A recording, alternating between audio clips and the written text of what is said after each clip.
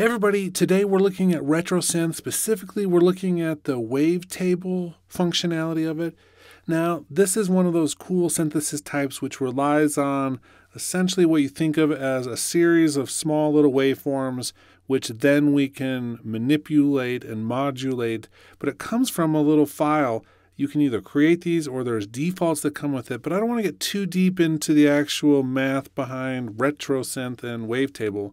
But I do want to look at one cool way to create your own tables.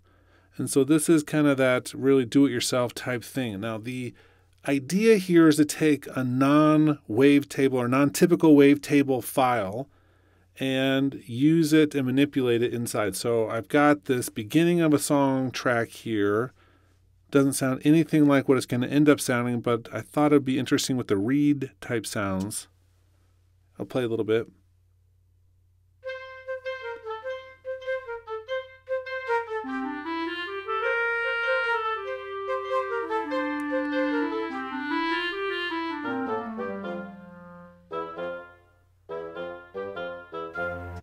Okay, so that's the original source file, and I put the whole song, I just loaded that in here. So you can do that right here where you can actually come through and create a wavetable from an audio file.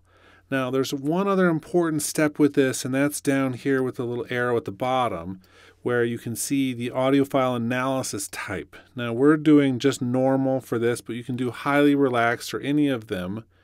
And the more prepared the file is as an actual wavetable, you'll want to make this more highly selective. If it's more like a song like this, then we can do what we're doing here with a normal or above. And you end up with all these little wave shapes that are now put in order here, and we can move this knob to go through them.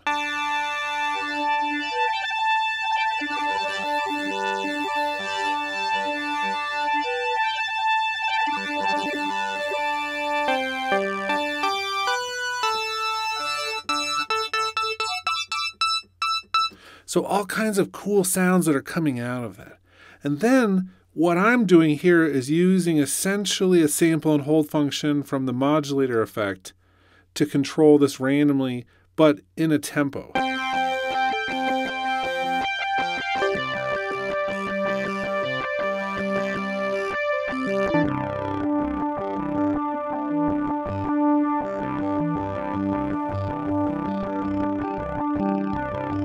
Now, it wouldn't be good to do like chords with this because there's already, polyphony happening inside the actual original wavetables.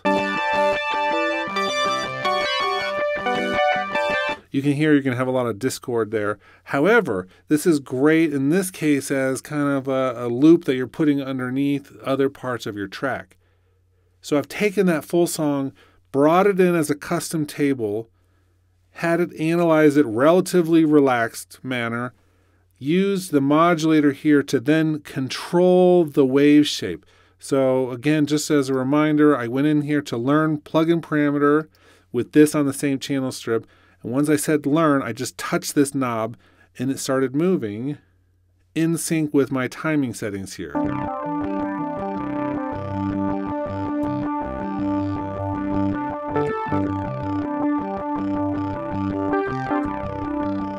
And then I can just record this into a track and we could use this with other parts. So let's do that real quick.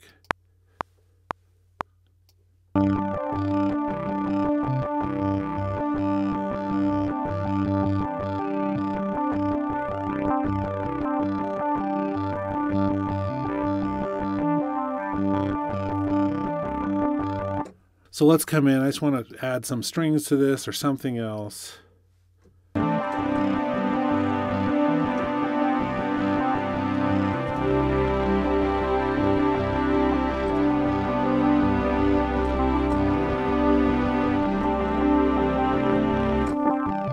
You can see that we can now layer other parts and other things on top of that.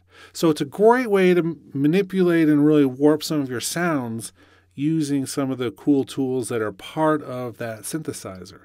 So in addition to what we've already done, we do have a filter that's here, we have an LFO, we have some basic effects and other things which we can use in addition to whatever else we want out there to really manipulate this sound.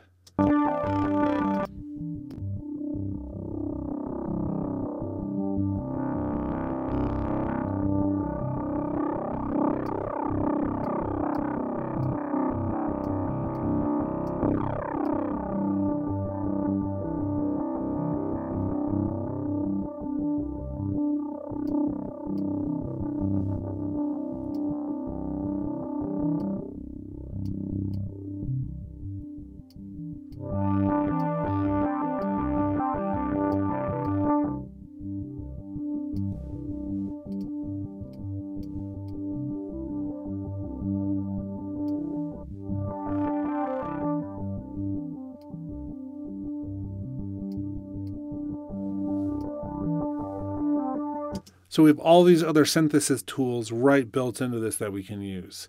Okay, that's really what I want to showcase today, just the process of bringing your own audio file in as a custom table and then using some of the other tools around it to manipulate it. So kind of a cool process and something that's easy to create brand new sounds that you've never even thought of before and use them in a creative way.